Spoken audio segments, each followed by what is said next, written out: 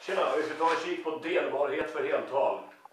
I de här exemplen så är A, B och C heltal. I dagligt tal så finns det en uppfattning om vad som menas med delbarhet. Det handlar om en division och så ska svaret bli ett heltal. Så vi säger att A är delbart med B om kvoten A dividerat med B, som vi kan kalla C då, är ett heltal.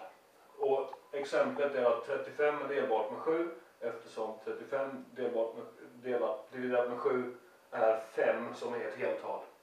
Och 36 är inte delbart med 5 för 36 dividerat med 5 är lika med 7,2 är inte ett heltal. Okej.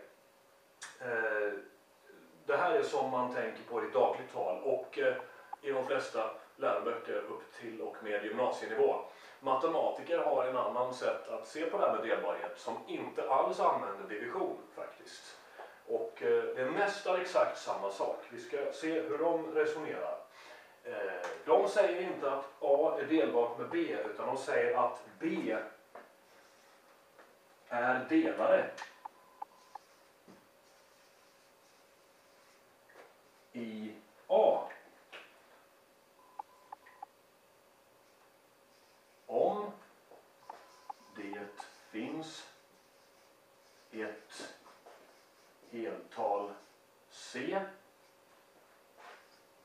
sådant att A är lika med B gånger C. Och då frågar man sig då, men är inte det här exakt samma påstående? Nej, det är inte det. För i det här exemplet så får B inte vara 0. I det här exemplet så får vi med nollan också. Vi kan inte dividera med 0 som bekant. Bra. Vi tar de här två också på samma sätt där borta. Den här varianten har faktiskt ytterligare fördelar att tänka på multiplikation istället för division när man pratar om delbarhet. Låter konstigt för en ovane, men så är det. Okej, samma exempel då. Här skulle vi inte säga 35 är delbart med 7 utan 7 är delare i 35.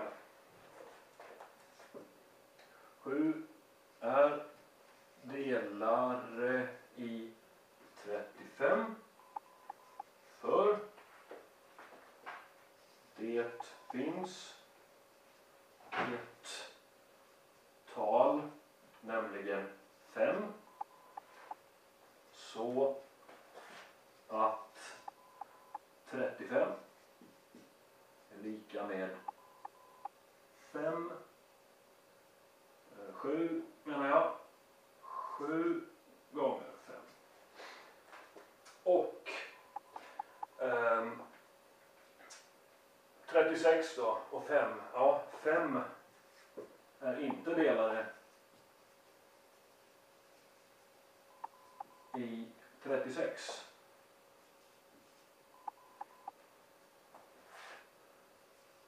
För det finns inget heltal C så att 36 är lika med 5. Ska vi vara konsekventa med vår färgrikedom här. 5C. Varför inte det då? 5 gånger 6 är 30. Det var för litet. 5 gånger 7 är 35. Det var fortfarande för litet. Och 5 gånger 8 är 40. Det ska alltså vara ett heltal mellan 7 och 8 och det finns inte. Nu är det så att även om man tar till sig den här så kan man säga, istället för att säga B är delare i A så kan man säga A är delbart med B. Men den stora skillnaden är att använda multiplikation istället för division. Vi kikar på detta i några följande klipp. Tack så länge. Hej då!